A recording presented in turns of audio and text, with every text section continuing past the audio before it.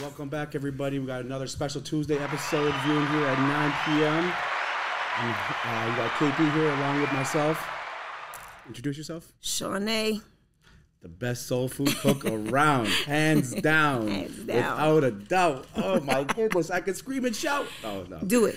Hey, you gotta be happy. You gotta live. You gotta laugh. Okay, Yes. This is a very unique setting. We're here live in her restaurant, book club, social networking area, Everywhere. It's prime everything. time real estate, built from the ground up. Yes. Staten Island, New York. Yes. 381 Van Duzer Street, Staten Island, New York, which is called the town, Stapleton. Yes. And like I said, if you're ever in this area or even the boroughs, make sure you drive on out here. It's very, very well worth it. Yes. I had the best oxtail, best mac and cheese, best chicken.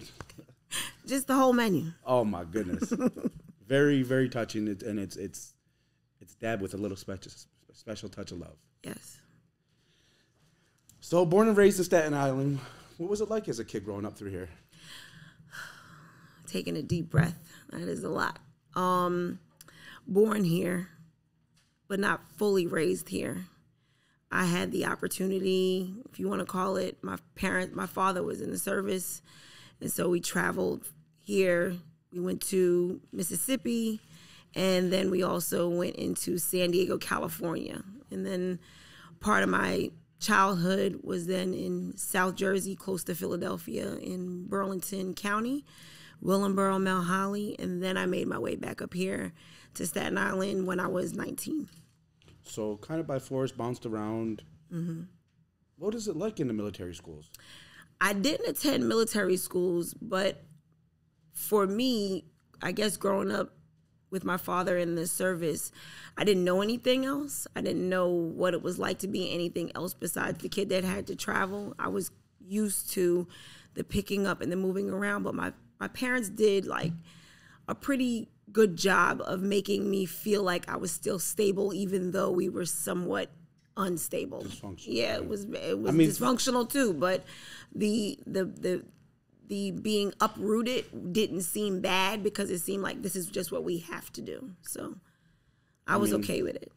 So you accommodate to transition into change Yes. very easily, and do you feel as though that accommodates to your life now, change?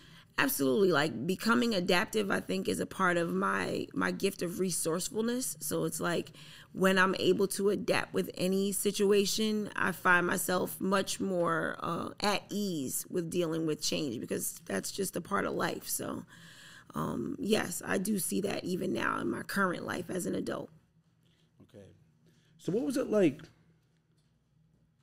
in that type of setting to where a kid that doesn't know what's going on with a father that's in, it's kind of a high volume, high stressed area. Mm-hmm.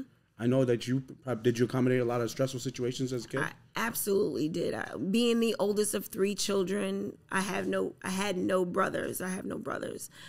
Plenty of brothers now as an adult. You are my brother. But Thank you. Growing up as the eldest daughter to 3 children in my household was stressful because just of the accountability of being the oldest.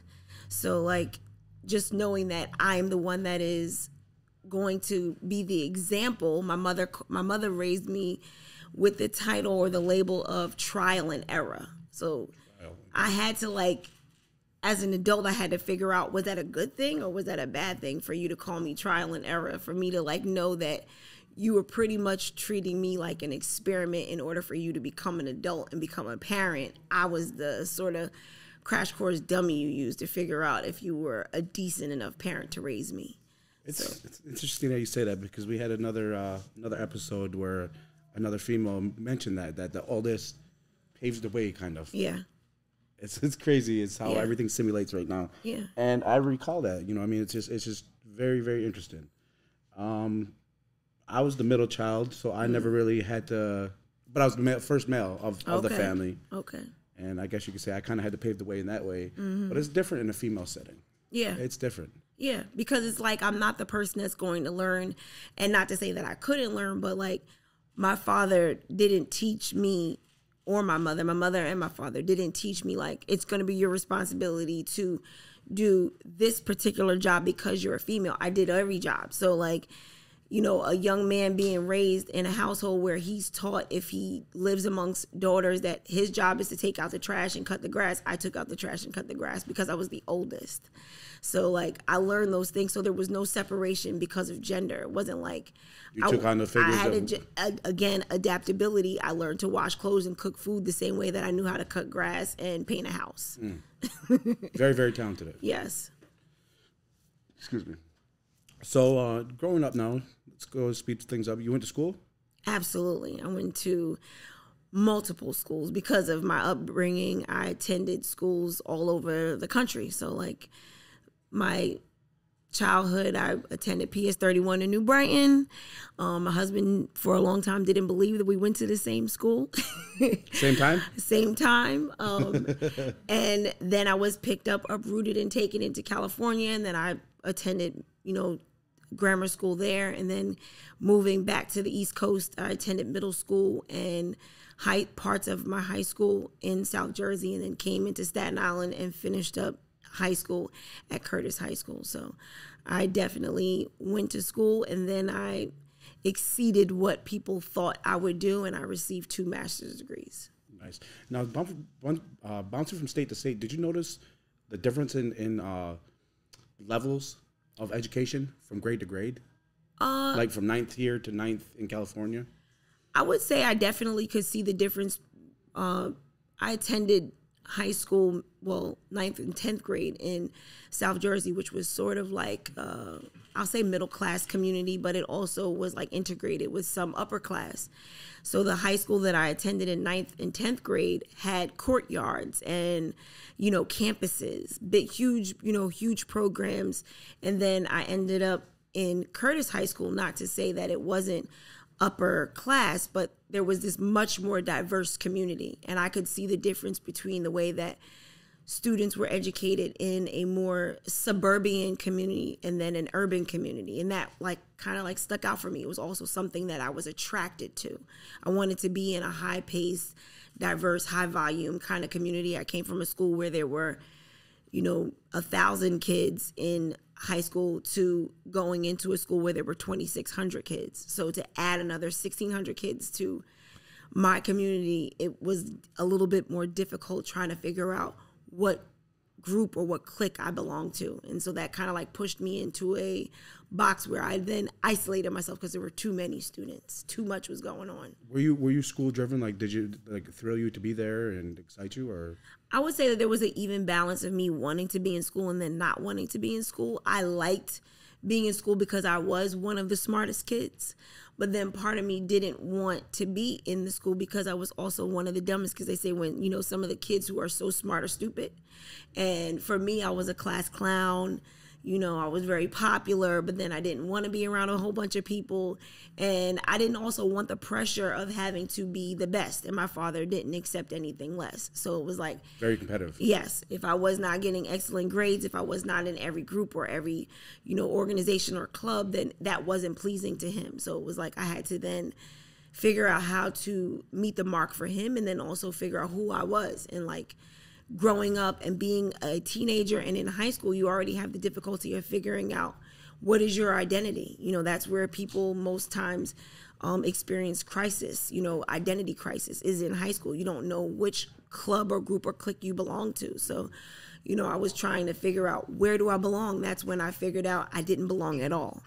And so I was kind of like figuring out my way in how to become like the rebel or the person who was going to be by themselves. And that's kind of like what forced me into wanting to leave the school that I was at in South Jersey and then coming into the school on Staten Island.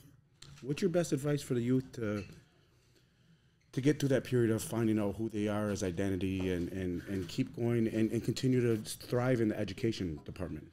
I would say, like, if I could talk to myself now to the person that I was at 16 and 17, I would say to myself, be yourself. I don't think that it was so important for me to figure out how to blend. I should have just figured out how to be who I was. Like, or, you know, like today culture wants to use terms like unapologetic or, unique or authentic, and we weren't taught those words back then. We were taught more about, you know, being a part of the group, you know, understanding who you are, blending, you know, making friends, or being, you know, just keeping up with the Joneses. We weren't taught that your uniqueness was an identity, you know, and I wish that I could tell myself then that you're unique, be yourself, and then excel in that. Don't allow the other energies around you to affect anything. Yeah, it wasn't just about the old after school after school special conversation about peer pressure. It was about accepting or owning who I was. And I couldn't accept the fact that I had all these gifts and that I was really smart, but I was also edgy, and I had style, and I had an opinion, then it was just about kind of like piping myself down in order to fit in. I should not have shrunk myself to fit in such a small box. I should have just let myself be as bold and as big as I was, to the point where I make people uncomfortable wherever I was. It shouldn't have mattered to me. Do you regret anything? I would say for the most part, I regret boxing myself in then. Isolating yourself. Yeah, I shouldn't have done it. I should have just, kind of like felt like it was okay to sharpen people by being who I was. You were going to have to like grow yourself to be around me and understand that it was a privilege to be in my presence. I didn't need to feel like it was an honor or a privilege to be around you. You needed to know who the fuck I was. So in that state of isolation and, the walls are up and you don't want nobody to know who you are, what was your transition like from that phase to developing, the unique sense that I don't need to put my guards up. I can understand life as it comes. Mm-hmm. I didn't really understand that until I became an adult. I lived my whole life boxing myself in. I didn't become the bold Shawnae that I am today until around today. You know what I mean? I had to like live and die and then live again in order for me to figure out that I was somebody whose presence was really powerful. Live and die and live again. You went through a phase of that kind of, sort of, correct? Absolutely. It wasn't even kind of, sort of. It was, comatose. Yeah, it happened. What happened? What was the cause of that? Well, I would say that, what God created for me was the opportunity for a supernatural experience, which I asked for.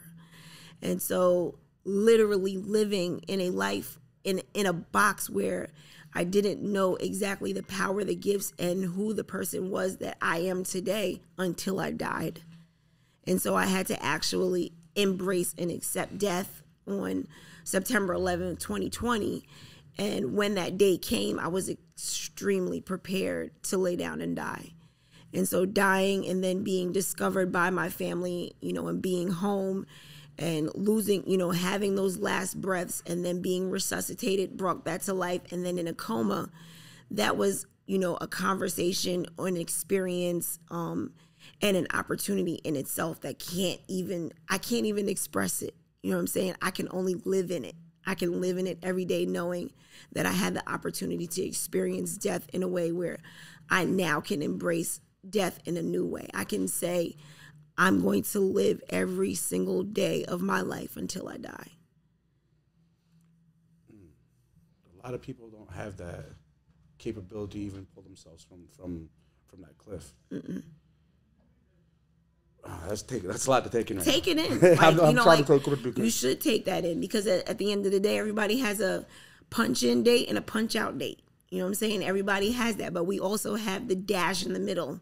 So it's like you live your life every day understanding I was born December 12th, 1976, and whatever my day is that I'm going to sunset from this realm into my new realm, what I'm really focused on is that dash in the middle of my tombstone. That represents my entire life. What does that dash mean to me? Not to everybody else. Everyone else in my afterlife, people that will look at that will say, Shawnae was this person to me. So uniquely, individually, collectively, I'm going to be that person to every single body. But what is it for me to be me? What is it for me to experience that dash every day? What is my mission or my mission statement every single day? Every time you have the opportunity to wake up. Every single time. So now you mentioned that you asked for what came about upon this, correct? Yes. How was that like? Was it, because a lot of people could rub that genie and, mm-hmm. and everything else can reveal themselves before them. But not everybody's built and, capable of that. Right. So actually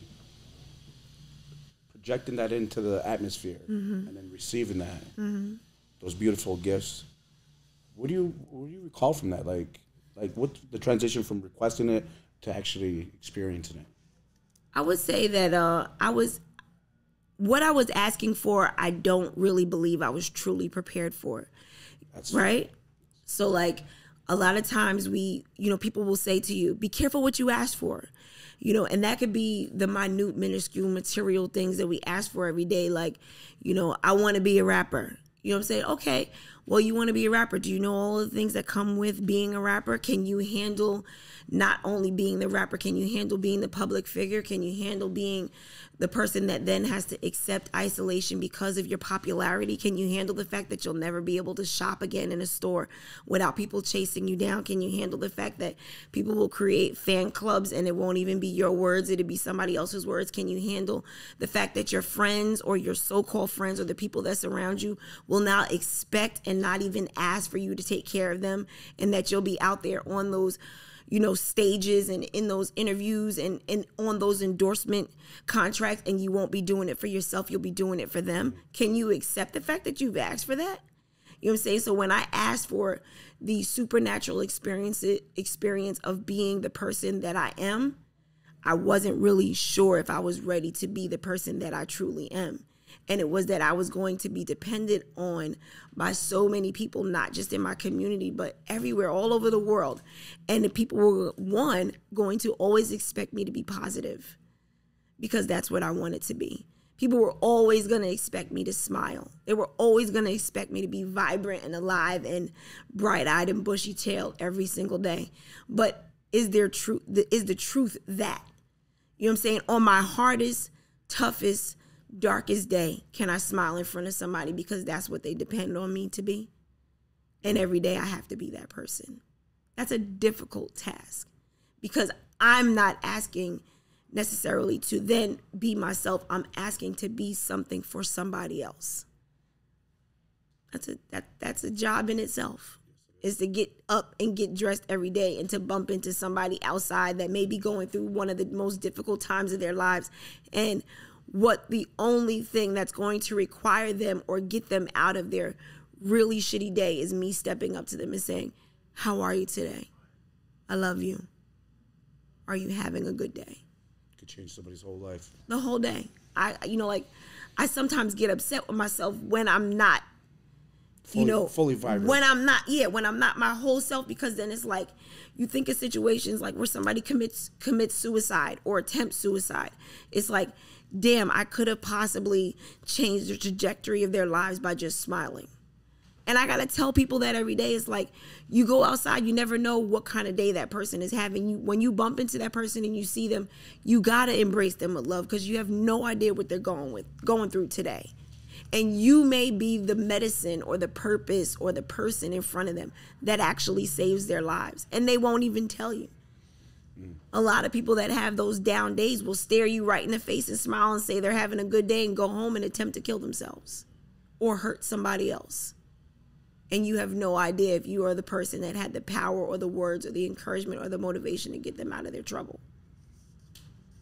Make them or break them. Make them or break them every day. Like I said, I know you shared some things with me, and I really appreciate it.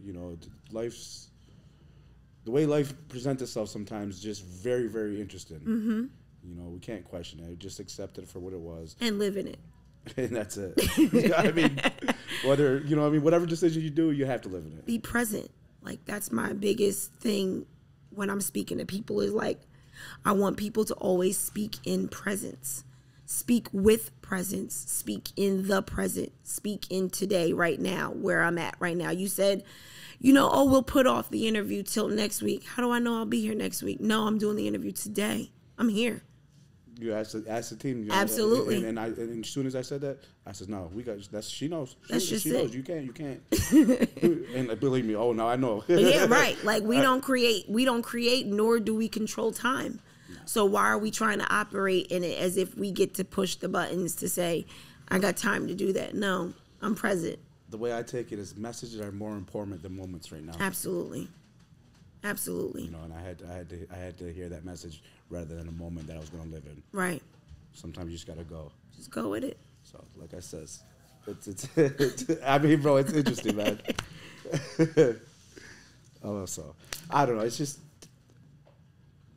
you have a unique setting here in this restaurant. It's very, very relaxed, very, very welcoming, and you use a lot of natural herbs and stuff in your work. Yeah. Could you elaborate a little bit of why and the medicines that you use? Well, I'll say why the restaurant is the way that it is because of the life lesson I received in death. So when I was sent back by the Spirit and they said, hey, open up a restaurant, the reason why I opened up the restaurant to be this way is because the Spirit said, what did you feel on the other side? And what I felt was an incredibly secure and amazing infinite hug.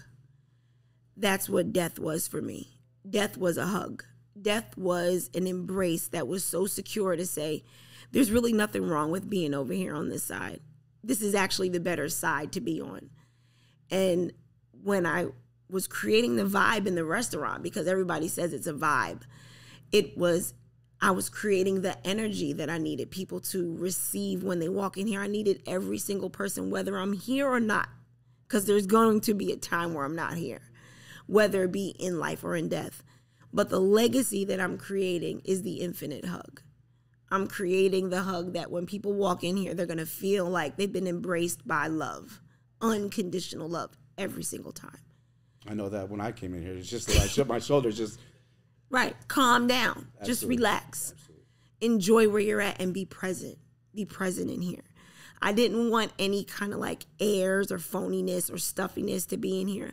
I wanted you to feel like whether you had sweatpants on or a suit, you felt elevated. You felt loved, you felt embraced, you felt like this was something that was worthy of spending your money and your time in. And so I wanted everybody to feel exactly the same. I wanted everybody to feel like they belong. You all belong here. Yes, we do. And so naturally, when you're creating food, which is medicine, and it's also, food has two powers. It's either going to kill you or it's going to heal you. So every day you can eat in a place and kill yourself because you're not eating the things that you need in order for you to be better. You're not eating the things that are going to give you optimal health. They're not going to feel excellent. They're not going to speak to you or talk to your soul. But then the food that I choose to prepare is the food that is going to heal you and help you. So one of the responsibilities that I have in preparing food is making sure that I infuse, 1, love. 2, anything that is natural that is going to make things better. What I didn't want was I didn't want soul food to be attached to its old label of having, and I'm no knock to my ancestors. My ancestors figured out how to give scraps flavor and make it taste really, really good. So what my ancestors did was they transformed, fatback and hog bog and chitlins, all these things, all of these ingredients they selected, they put these things into the food and they made the food really good to their souls when they were really in troubling times. They were slaves, they were enslaved, they were, poverty stricken, they weren't in the best situations, but they made this food taste so good that it allowed them to escape those really difficult times. What God showed me was that I can transform soul food and make it healthy and still make it extremely enjoyable. And so a lot of the ingredients that I infuse in the food were created right from the earth, but then they were put right into that food. So like oxtail being infused or cooked with black walnut hull, or, putting crushed soursop leaves, adding sea moss for gravy. Like these are things that I'm putting in there, not because I want it to just taste good. I want it to also feel good to your body. I don't want you to eat soul food and get itis. I don't know what itis is. I want soul food to give you energy. I want you to get up out of your seat and I want you to go outside and I want you to go attack every single dream and vision that you have out there. And I want the food to contribute to that. I want you to have life when you come in here, and I want you to have new life when you walk out of here. So the responsibility of the restaurant is that people will walk in here one way and they'll leave out of here another. And so far, I have left out here in positive every time. Every time. Right. I mean, sometimes life presents itself in a negative way to me. You know, it happens so fast, and it's just so much confusion and chaoticness. But definitely leaving these doors here, you definitely create the atmosphere. Absolutely. Definitely create the atmosphere. You guys, you have a lot of different things here. You have book clubs in different settings and celebrities. And let's dive into a little bit. Can you name some of the celebrities that you had here? Well, I have the whole crew here right now you are all celebrities to me. Every single individual that I encounter is a star. And I really, really appreciate that. Absolutely. We all have star power. We all have the ability to connect. We all have the ability to encounter. We all have the ability to uplift. And so we all got to walk in our celebrity status. You know what I'm saying? There's levels to this shit. So, like, we have to understand that we all are walking around. Exactly. Clap for yourselves, applause for yourselves.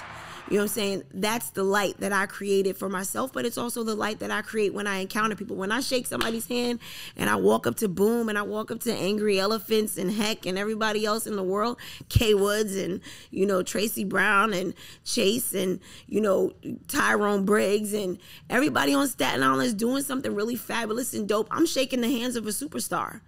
You know what I'm saying? And I'm surrounded by these superstars every single day because they're out here being authentic. They're being themselves.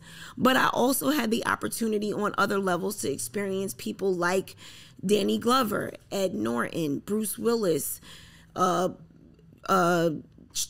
B, A Boogie, Lou Pepper Williams, Charlamagne the God, Teddy Riley, Jagged Edge, Next, Naughty by Nature, Selena, Tobias Truvillion. Like, I'm meeting all of these celebrities and they have no idea that they're meeting a celebrity who is me. I am Shawnae. I make sure that I say that to them because I need them to remember who I am. And I believe that it's important to let celebrities know when I stepped up on the scene, niggas was petrified. Yeah, like you need to know that I walked up on this thing and you should be petrified about who you just walked up on because I'm a celebrity in my own light. I am my own energy. I am my own superstar. I am my own greatness. I am the GOAT of what I do. And I respect the fact that we're both standing in the same exact room because the access that I have is the same access that you have, but I know how to use mine, and I use mine humbly and gratefully. You may not be as grateful as I am, and that's why every room I get in, I earned it. I didn't deserve it. And so when I walk with that kind of understanding, it's not an entitlement. It is just what it is. And it's encouragement for somebody that may not know who they really are. Authentic.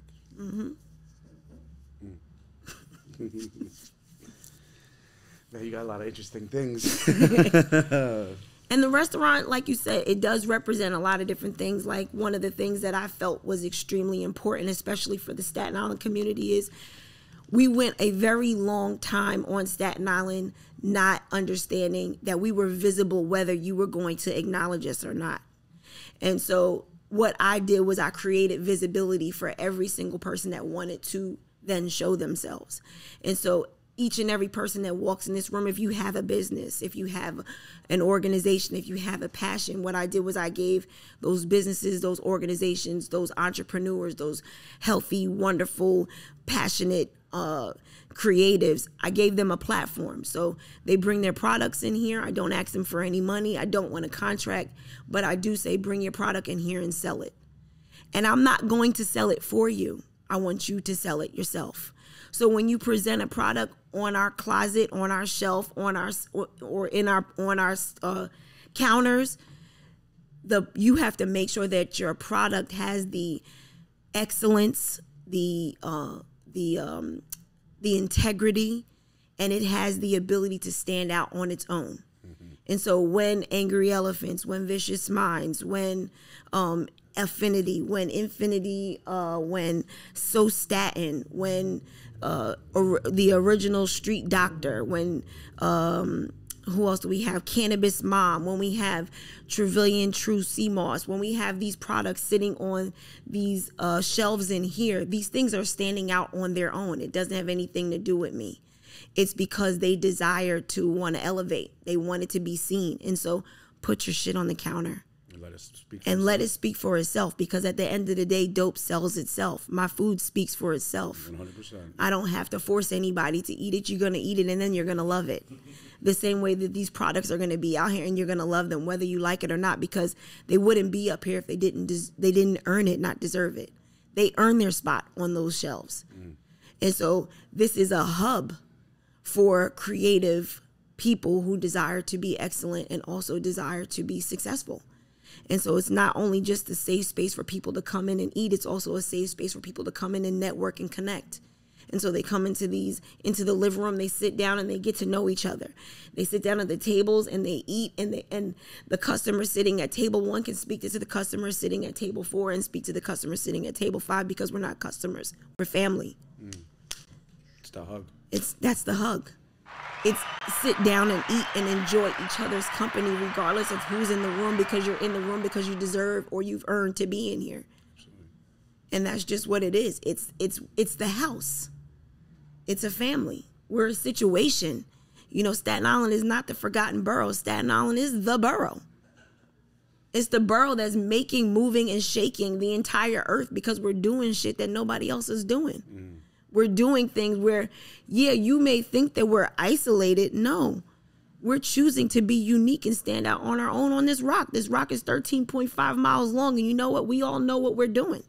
We all know who we are. We all know each other. And then we big you up whether we want to or not.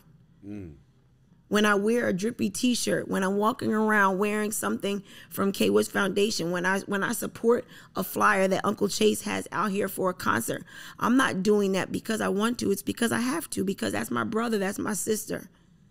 That's family. We're out here being family whether we like it or not. You don't always like your mom and your dad and your cousins and your brothers and your uncles and your aunties. You don't like everything that everybody's doing in your family. That's the dysfunctional part of being human. But at the end of the day, you know what humans also do? Families do? They got your back. Whether you're dead wrong or not, your cousin gonna stand behind you knowing damn well you wasn't supposed to take that out of that store. But you know what you're not gonna do? You're not gonna put your hands on it without me doing something about it. Absolutely. And so you're not going to do anything to anybody's brand on Staten Island or anybody's business on Staten Island without making sure that you go through me. That's it. I mean, that's a strong point, because since I've been here, I see that everywhere. You know what I mean? Not just here, not just, you know what I mean, K Woods and all that. It's just unique. Everyone big, everybody up. That's it. It's a unique thing. It's just, if the world could work like that, I mean, it'd be a different place. Oh, it is going to work like that. We are going to impact people in a way where you're going to realize, and I was just talking to my husband about this. I said, you know, the funny thing is people talk about Staten Island like Staten Island doesn't exist, but you know I'm here. You know what I'm saying? Like, for Drippy to then partner, and the reason why I had the conversation was because my husband's brother, Anthony, who is in Arizona, connected with Heck, and they opened up Drippy Cuts Designs out there, and now that's a collaboration that's happening in Arizona. So, like, whether you like it or not, Staten Island is in Arizona. That's a global movement. Absolutely. Because somebody's going to go in there and go get a haircut or go get a facial or go get some type of service, and then they're going to buy a very unique t-shirt, and then they're going to ask, why do you have that on your door or on your t-shirt? And the only answer that Anthony can give is because I'm in a collaboration with my brother, who also makes sure that he touches on the cause of making sure that elephants are safe and not extinct. That's global, because we ain't got no elephants on Staten Island besides the angry elephant. So that means you are attacking a concern in Africa, which means we're everywhere. It's Staten Island against everybody. And so we're doing something that is so powerful and so creative with such a small group of people. So no, we ain't Brooklyn. Nah, we ain't. We're not Queens. We're not Manhattan. But what Staten Island is doing is they're showing you that, yes, people do work in numbers, but even our small numbers work because we're one. And we're one, W-O-N. We already got the victory, right? That's deep. I tell people all the time, I'd rather have 4 quarters than 100 pennies. I know that's right. And the Spirit just told me stop grappling for pennies because pennies get heavy when you put too many in a bag. Reach for light because light is lighter and it also feels better for you.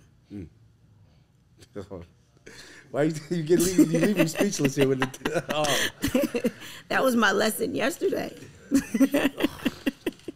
As I'm walking out here, I'm just like, do I really gotta come back? No. But no, push it off. No. We ain't pushing shit off. No. Like I said, it's a beautiful thing. And like I told him before, we can't run for that. We have to, I have a gift to aunt, and there's things in my life that was elaborated on that came true, that I challenged. And, like I said, those trials and tribulations, happen for whatever reason they happen. And we are here presently. Right. We are trying to uplift everybody and shed that light. Absolutely. You guys are really shedding a lot of light because I love the intro that you guys had. And you did talk about the trials and tribulations. And like sometimes people get in fear of even having the conversations about trials and tribulations. And y'all started the conversation off by making people uncomfortable. Please I'm letting you know that you are going to sit down in this podcast right now. We're going to have a conversation. And the questions that I ask you may be a little bit uncomfortable because we're talking about trial and tribulation. But I'm bringing light to the situation. Okay. That's what I get from you guys. And I get from your, what you guys are making of something that is going to be extremely powerful in the podcast world. Because that's a whole world in itself. But you guys are showing up and showing out in a way where it is really going to ignite people to really be unafraid of the struggle or the trial or the obstacle because you're standing in union as one. Like people don't really know how to accept the fact that sometimes we do have to fight. We got to fight through a lot of difficult, troubling times. But you guys, there's no weak link here. There's no weak link here. Thank you. Yeah, I love it. I love that. These guys are here giving me the push. Like I said, sometimes I get up without not even knowing what I got to do, but we all sync each other. Right. This is what we got to do. That's right. And it's a beautiful thing because that's the ultimate goal of this, to shed that light. I know the Africans, the natives, there's a lot of us that went through struggles, traumatistic things in our life that affect us, and a lot of us are hindered from that and won't reach out on that fear and won't reach that fruit at the end of the tree because they're so scared and they don't have a safe space to have the conversation. But if you guys are creating the safe space to have those troubling conversations, then it's going to be a lot easier for them to reach out and say, yes, this is what I'm going through and I don't really know how to manage or get through. And as long as you guys, continue to be transparent and be authentic, people are going to want to have those kind of conversations with you all the time. Where they're going to say, you know what, I'd rather go on your podcast. I'd rather be on this podcast than be on a different podcast because I don't want them to air out my dirty laundry to make me feel like I'm a terrible person. I would rather them tell me that they're going to stand with me or band with me in support of my situation and then force me to get into a better situation. Because what's going to happen is you guys are going to come into situations where you are going to have more access than any other group. And then what you're going to do is open up that access to other people in order for them to find help. And so I want you guys to really tap into that. Tap into your access and then use it. Use it. Thank you. What would you say your biggest hurdle in life has been?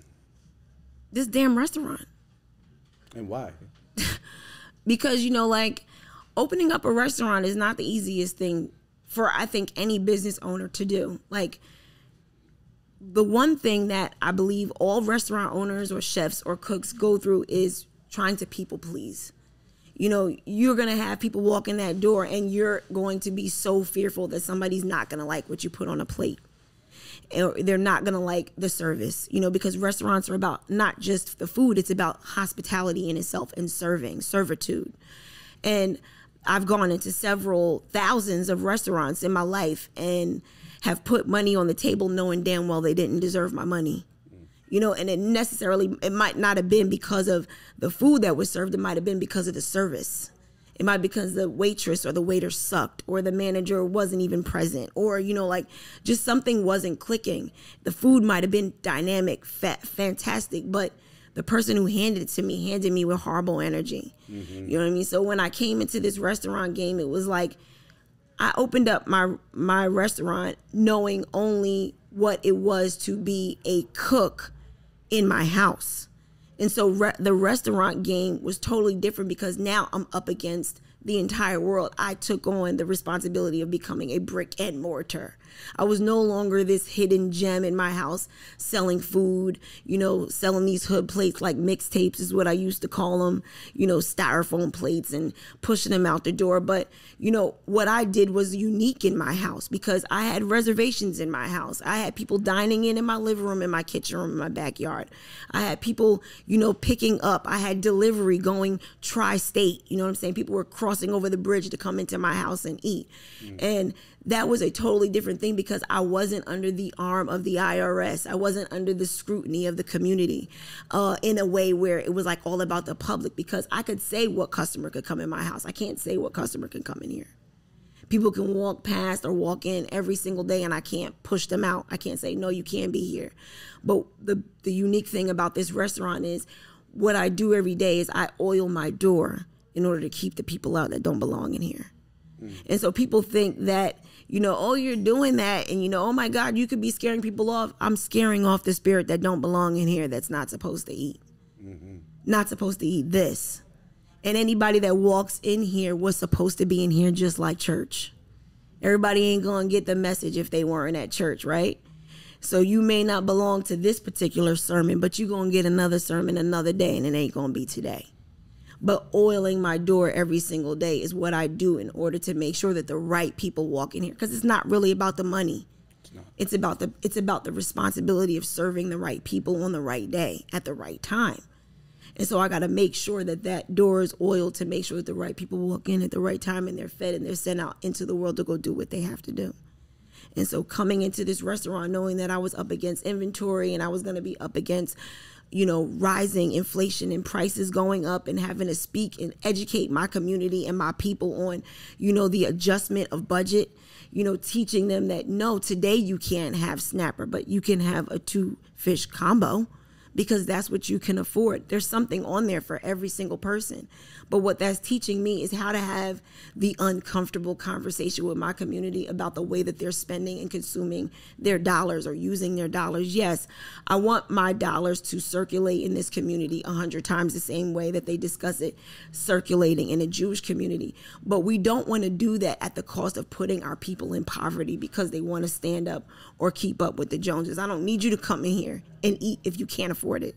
Because at the end of the day, what you are buying is well worth the dollars. 100%. If not more. I should charge you more for me being here because my presence is worth that too. But they don't understand that. See, you'll give it to Wolfgang Puck, you'll give it to Guy Fieri, you'll give it to Emerald Lagasse, but I am Shawnae. And when you walk in here, you're paying for my time because my time I don't control. And the day that I can't prepare a meal, I've given it up for $12. No, we're not doing that. I'm giving it up to make sure that I change your life. So when you walk in this restaurant and you spend your money, you know that you're investing in your life, not mine. I'm sorry, I just mean this. I don't mean to cut you off, but Mom, I hope you're watching this, Mom. Because my mother, she's a cook, and she always cuts herself short. She should not. And I tell her, you got the most. You put all that love into that. And you know what I mean? There's time to where she's just like, she wants a people please. I said, Mom, you can't do that. Yeah, we're not doing that. People pleasing support groups are meeting over there on another day. Down the road. But we're not doing that over here. It's funny because every time I even tell the boys to go there, you give her more. She's just, oh, no, it's fine. Right. No, Mom. This is not, you know what I mean? Right.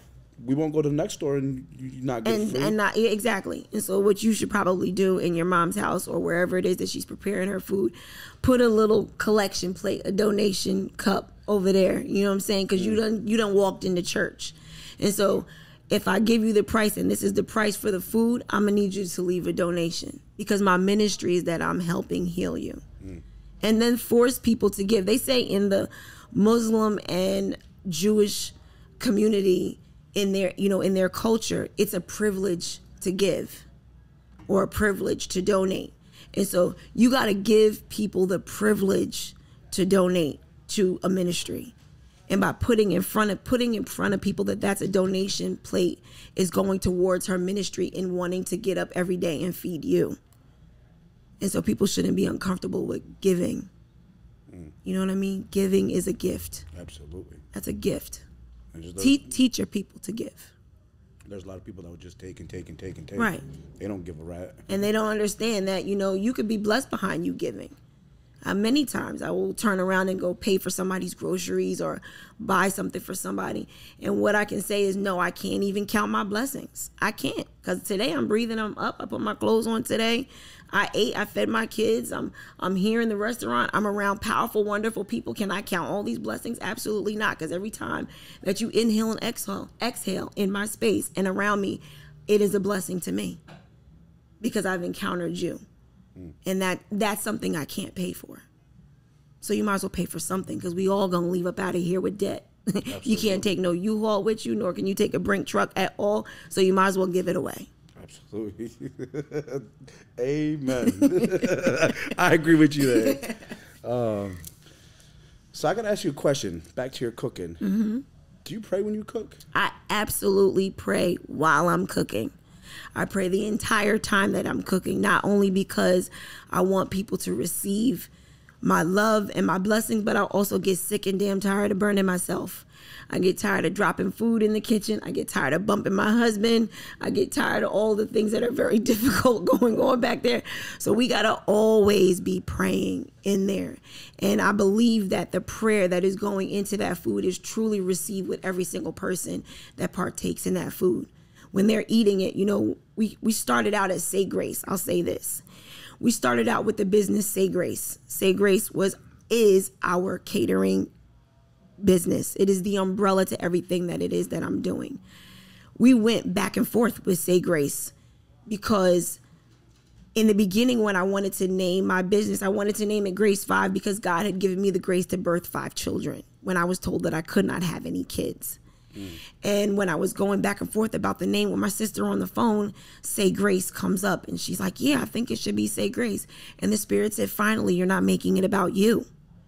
And I said, what does that mean? And it said, every single time that somebody contacts Say Grace Catering, they have then given me the opportunity to bless them because they prayed.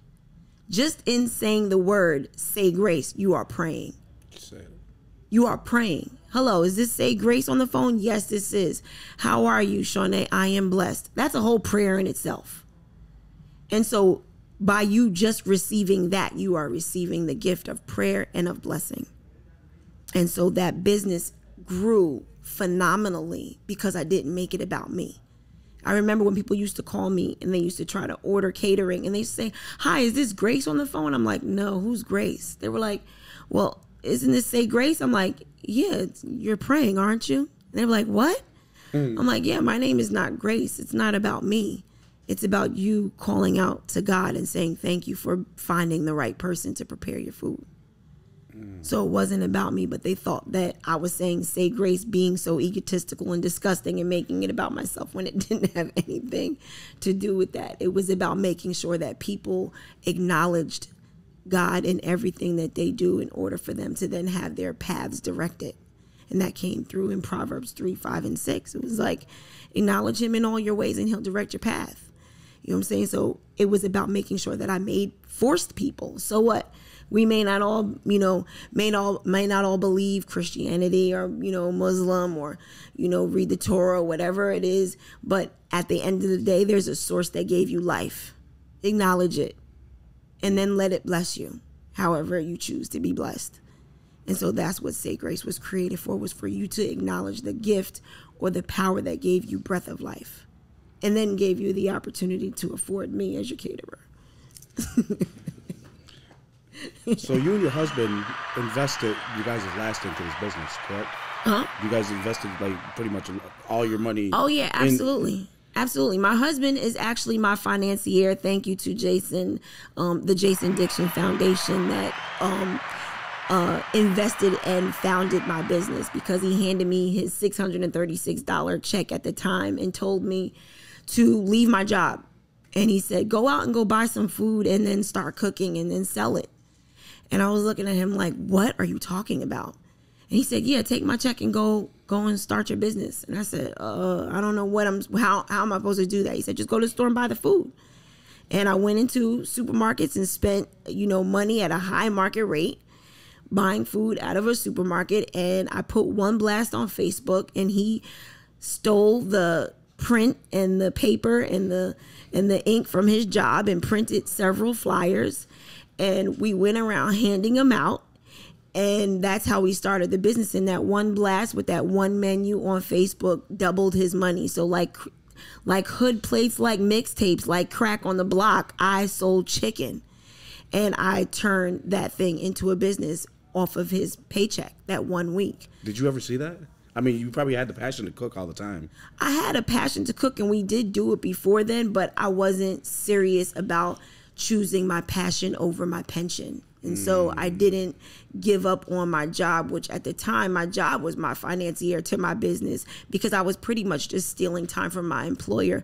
I apologize to you, New York City Department of Education, for stealing all of their time and all of that Wi-Fi data that I was doing in order to look for my new life and my new business, and not giving you 100% of me when I was there. Because now, as an employer and as somebody who is looking to give passionate creators of the hospitality and culinary industry, I desire for me to attract those passionate people that do not desire to steal time, nor my inventory, nor my business, or my investments, to come in here and help build a mission and a vision to grow Shawnae's House globally.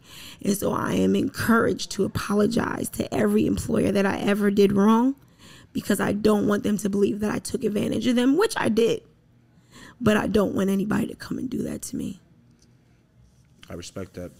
It's crazy the way that we acquire certain things and where it gets us after. Mm-hmm. Mine was in a dark space. I had to reconfigure myself and through my own actions. But I can't get mad at that. I can't get mad at myself for taking time away from my family, not being there when I should have been. Right.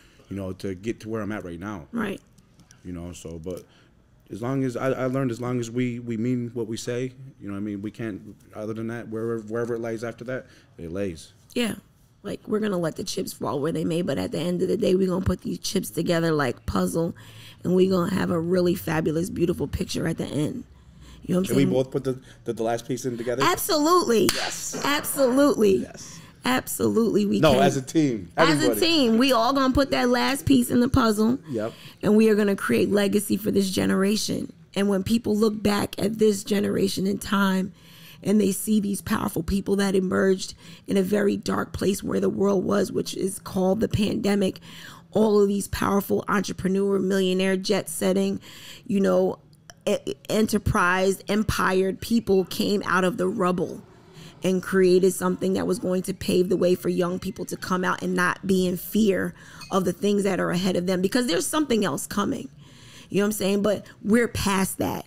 We actually survived beyond that catastrophic, horrible, time in our lives, where the same way that our ancestors did it during the time of the Great Depression, civil wars, all these things. They got through those things, and they at that time thought that they wouldn't, but then the Rockefellers and the Carnegies and all those people came out from the Getty, and everybody else came out of those situations. And we're getting ready to be the Gettys, the Microsofts, the Steve Jobs, the Dr. Phils, the big people that came out of those old generations. We're getting ready to be the new generation of that. And we are going to be the blueprint of what people look into when they want to figure out how to get out of a really, excuse my language for a lack of a better fucking term, a fucked up time. We're going to create a new time, a new stamp, a new architecture, a new design for coming out of a troubling situation. The present day that we live in now, these troubled childs that were birthed by these adolescents need guidance right now, correct? Right, absolutely. I mean, just the entire generation, like these young people, you don't want to knock them for the things that they're going through. I felt really, really bad for my daughter who graduated in 2020, who never experienced a graduation or prom. That's something that you're taking something from them that they didn't get to experience, and they didn't have a choice. You know what I'm saying? Nobody explained to them what the pandemic was or how it impacted them. So we don't know what the outcome is going to be for them and how they then internalize that and then how they extract that energy and get it out, right? So like, just because the world or, you know, our society created this this system of education where, you know, you go to school all these years, you put in, you know, K through 12 to get to that big day of graduation and prom and school trip. And then you snatch that from them on a government imposed illness that then destroys the entire globe. You know, how do you get that whole generation of young people to understand that they now have to then integrate themselves back into so-called normal life? You know what I'm saying? You're not going to be able to do that. And so we have to then empower them to see, yes, you guys went through a very difficult time. There's no way to explain what you guys went through, but what we can do is we can provide the resources and the experience and the understanding and then the support and the counsel and the mentorship to you so that you get through that difficult time to understand sometimes it ain't always about being normal and doing normal, regular things that every other generation went through in order for them to get to success. Because you know what? Everybody don't need college to be a millionaire. Absolutely. Everybody didn't need, you know, a master's degree. Everybody didn't need to even graduate high school to be powerful people out here in the world. So yes, you did invest by force because of your parents to go to school all those years. But that experience is not going, this experience that you went through right here is not going to take away your destiny. And if you trust what I'm doing, or you trust my support, or you trust my guidance, or you trust my nurturing, or you just trust my steps in what I'm doing in order for me to go and grow and glow, then you're going to follow behind in this blueprint and you're going to be more successful than I was. Because you're going to trust that your natural, innate ability to succeed is going to happen because you're going to adapt, like we spoke about in the beginning of the conversation. We're going to adapt to what's being provided to us right now. We're going to utilize those resources to the best of our ability in order for us to be at 100. We want to be 100% of ourselves. And so in order for us to do that, we got to process the fact that we now have to adapt. This is our new life. Our new life is that some of us got the COVID shot and some of us don't. Some of us got PPP loans and some of us didn't. Some of us got supportive cliques and some of us don't. But at the end of the day, that don't mean that we can't be successful, powerful entrepreneurs who really fuck shit up. That doesn't mean that it stops us. We are unstoppable like water. Adapt. Take up the space and do whatever it is that you have to do, because a drop of water can break an entire brick if it keeps doing it persistently. I love that, because a lot of people fail to realize, and I don't like to compare energies, and I ask people, what's more powerful, fire or water? And I always tell people it's water, because water will eventually move things constantly. If once it's repetitive, absolutely, water will move it. Water can't be stopped, but you can blow fire out. Absolutely. You can't do nothing with the water. The water comes from everywhere. Water is in you. Water's in your fruit. Water's in your food. Water's everywhere. It's surrounding us. It can drown us or it can allow us to float if we know how to swim. So when we adapt like water and we take up space, the same way you put it in this cup, I took shape. The same way that the water will flow and do whatever it has to do in order to take over the entire space. And so we got to teach our babies to adapt just like water. Flow. Go with the flow. Be the water. Because at the end of the day, fire and water work together, and that makes shit real hot, don't it? Absolutely. Before we get to the end of this episode, I'd like to ask you a question. For the beginners that are just now learning their gifts, or the ones that are just now experiencing, this enlightening, what would your best suggestion for those that are just now in tuning themselves with themselves? Which sense would you say to touch on first out of the 6 senses that we each individual has? Where would you target to start first to keep them on a positive track? I would say tap into this, to your sense of vision. One, see things clear.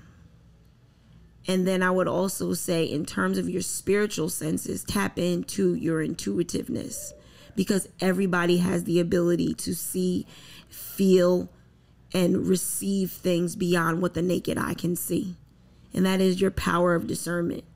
you know when you're in a bad situation and you know when you're in a really good situation. And that comes from your intuitive ability to tap in. And so what I would say is use your eyes to see things so clear beyond what people are presenting to you in the flesh. See through them like saran wrap. So basically, see with your eyes when you're feeling, see with your eyes when you're listening. Absolutely. Absolutely. Tap into that, because you can see I can see clearly through people all day long. They think they're hiding something from me. You're absolutely not. My superpower is like Superman. I see right through you. And I use it. S for that. Absolutely. Oh, that's right. A little simulation. That's right. I use that every single day, because at the end of the day, I didn't know that I could tap into my intuition in order for me to see past. And now that I tap into intuition, I know that grace covers me. I'm never in a dangerous situation, because I know how to get out of those situations if I am in a situation that doesn't look as conducive as it needs to be. I know when to go and when to come. And listen, people, if that's ever a point in your life right now, don't ever be scared to turn around and absolutely deal with the wrath of whatever they talk about. Because like I said, that decision could make or break you. It could end your life, or it could, permanently leave you in a dark place. Absolutely. So like I said, when it comes to those type of decisions, people, make sure you keep, don't be scared to turn around. Absolutely. That's a powerful statement. Where can people reach you at? Y'all can absolutely reach me at my whole brick and mortar, 381 Van Duzer Street, Staten Island, New York. 10304 is the town. We are in Stapleton. And we are offering something extremely powerful on Staten Island. Me, as an 8th generation to the first free black man to purchase property on Staten Island, which was also a part of the Underground Railroad. Look for me in Sandy Ground as well. That is on Staten Island. Harriet Tubman done stopped here and knew how dope we was in Sandy Ground, and so can you. You can find me on Instagram at Shawnaes House, SHAWNAE'S House. You can also find me at This Is Shawnae on Instagram. Shawnaes House has a Facebook page. I also have a website coming up. It is currently under construction at ShawnaesHouse.com, but you can also go to saygraceny.com and find me there and send me an email. And I don't hold anything back with you guys dialing my phone number, 845-595-8511. You can leave a message there, and I think I'm kind of a big deal right now, because you can also Google me. I think you forgot one more thing. Yes. The foundation. The Lotus Bridge is our nonprofit organization. That is an organization ran by Jason Dixon Sr. We are currently working on somebody wants attention. We are working on our community farm. That's okay. We are working on our community farm in the Nowborn area of Staten Island, New Brighton. We're getting ready to teach our people how to grow and glow, and that is by farming, urban farming. And so put your hands in the dirt and grow some things out here that are going to give you life, and that is going to go through the Lotus Bridge, Inc. It does have an Instagram page. We are working currently to help build as expeditiously as we can to get our website up, but we work very closely with our leadership here on Staten Island and beyond Staten Island, with our council person and our assemblyman and our state senate. And so that's something that we definitely want you guys to stay tuned for. But what I would say just right now is come and invest in the business. Make a reservation. We only got 6 tables. We're open Thursday, Friday, and Saturday from 5 to 11. And we do that because we make sure that we invest the rest of the week in ourselves and taking care of ourselves and our community. And so if you want to come in here and dine in and have a most pleasurable and excellent experience with us, then I would say you need to make that reservation. Call us 845-595-8511, or do it in our DM at Shawnaes House on Instagram, or just stop in here and visit if you can. We will try to take you and do a walk-in if possible, and if we don't got a table for you, then have a seat in the living room. Like I said, people, it's well worth the wait no matter what. The oxtail, everything I have touched these taste buds has been so magnificent and life-changing. I mean life-changing because the energy that you taste and it goes into your body. Like I said, people, I'd like to thank everybody for tapping in with the special episode, and I really hope somebody got something from this. Oh, they are. So they get it from you every single day. Us. You and your team. So you guys are fabulous. Thank you for having me. No, thank you for having us here in your home. Amen.